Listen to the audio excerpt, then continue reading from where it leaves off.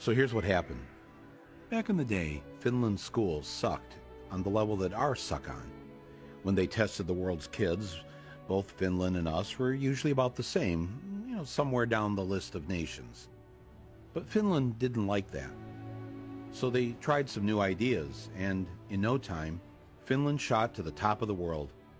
Their students were #1. How did they do that?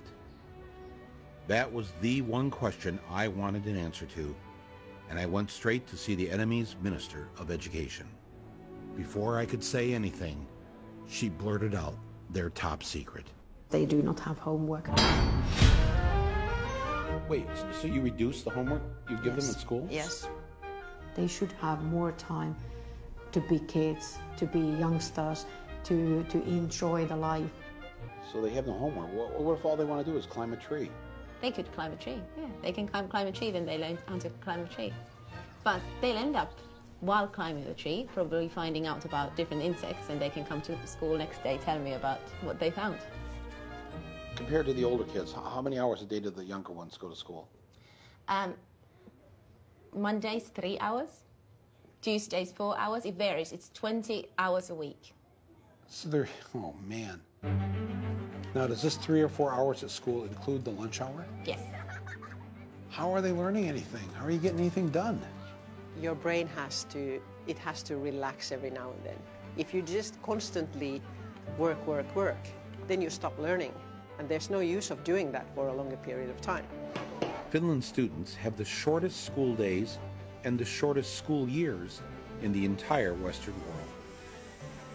They do better by going to school less.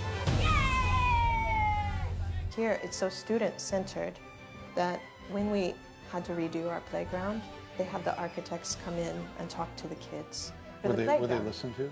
Yes, yes. There are things on our playground that the students really wanted. We tried to teach them to be happy person, to be respect others and respect yourself. You're concerned with their happiness. Oh yeah. What the hell do you teach? I teach math. So the math teacher says the first thing out of your mouth of what you wanted these students to get out of school was to be happy, to have a happy life. Yeah. And you're the math teacher. Yeah. When do they have their time to play and socialize with their friends and grow as human beings? Because there's so much more life around than just school. You want them to play? I want children to play. And that was the principle.